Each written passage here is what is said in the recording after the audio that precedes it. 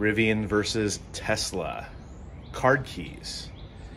Welcome to EV Family. Hi, my name is David, longtime EV driver and a driver of both a Tesla Model X Plaid and a Rivian R1S. Today we're going to talk a little bit about the card keys that come with your vehicle.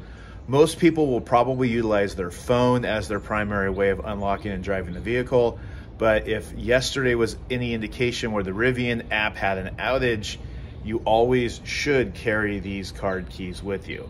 I'll show you how they work. Tesla, it's up here. So regardless of whether you have a Rivian or a Tesla, always carry one of these cards with you.